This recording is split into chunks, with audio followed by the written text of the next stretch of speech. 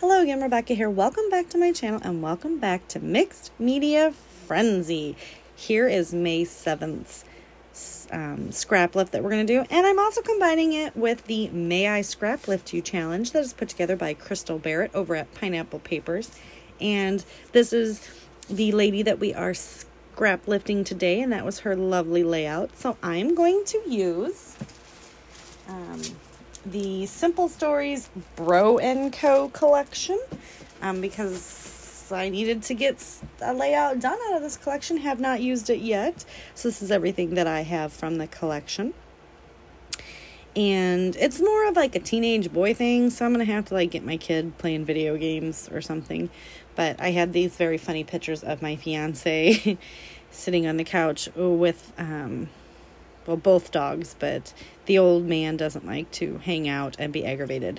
So he was hanging with B, and to be honest with you guys, he kind of did his hair in a funky little design, and he was sitting there making faces at me, so I snapped a few pictures.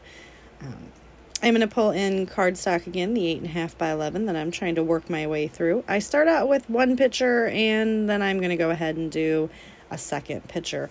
I am combining the two scrap lifts today because they each had kind of the same design principle, only one was done with paper from the May I Scrap Lift You, which is right there, and the Mixed Media Frenzy one was kind of had that done with the mixed media portion, so I thought, why not? Let's do it. So I'm going to take this beautiful jean paper and just a pencil and make my diagonals because I want to make sure that I get it looking pretty much like the sketches. So I'm going to pull out my messy mat. I do take my white gesso, fingers crossed. You guys know I have a horrible time with this.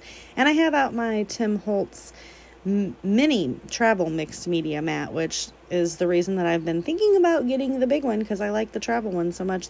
I actually won this off of JQ Crafty's website. She had a little giveaway. What I did there with my palette knife was try to make a little hole, and that didn't work, but I didn't want it to like run all over the place. And I'm going to dye the gesso. I'm going to tint it the cheddar color from the Dina Winkley gloss sprays, and I'm going to fill in my little paper lines with this fun little mixture, and then I'm trying to make sure I clean everything up because I don't really want it on the back of the layout. I am doing several mixed media layouts at the same time, as always. So, you got to keep everything clean on the back because I set it to the side and I don't want mixed media everywhere. But yeah, the look I'm going for finally with the white gesso is what I ended up with. I want the harsh lines. So I am just trying to use up all that's sitting over there and kind of make my design. I did kind of pull it in a little tighter on one side, like the mixed media sketch.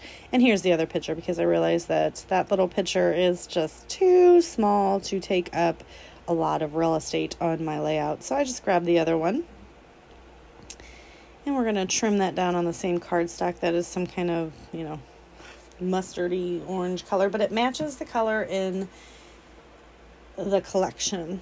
So this is pretty much what I'm going to do.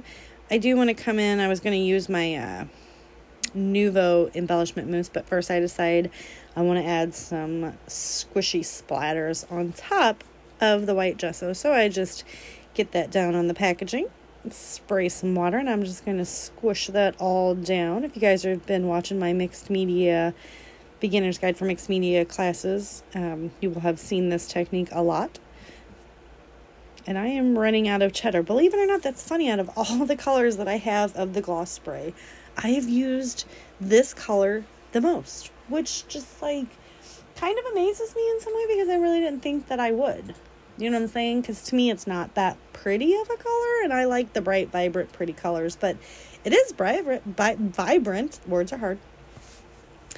So now I'm going to take my Nuvo texture paste, and that is Cosmic Brown. And for this stuff, you guys, I find it easier to run it through a palette if I have my metal palette knife.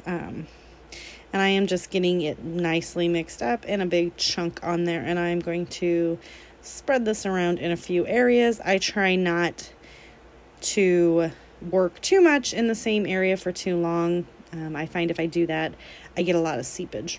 So I'm trying to avoid that and just put a couple places here and there just to bring a little bit more mixed media element to the background. And I really do like the way that it turns out in the end. It's very pretty, very dimensional, and that cosmic brown is like a metallic, shimmery, shiny, just fabulous.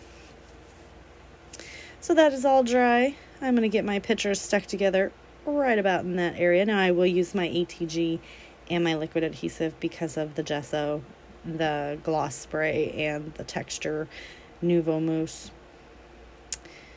So we get that one down. I am going to do the same thing, but I'm going to overlap that on the photo. That big photo there is them both just kind of like looking at me with like, not moving their head, but kind of half rolling their eyes at me. Yeah, they're great. So now I'm going to go through all of the items that I have with the kit and see what I think will work. Cutting off the edge. And I'm going to look for my title. It's going to end up being Sup Dude. I really just, that's what I thought would work best, because it's like they're looking like, Sup Dude. Like a little nod with the head. Yeah. So this layout comes together very quickly after all of my mixed media dries. I did pull out some of the ephemera, and now I'm coming in with some of the stickers, and this one right here says buddies, and then I've got the how you doing, which is kind of like, this one's kind of a play on the Friends sitcom series.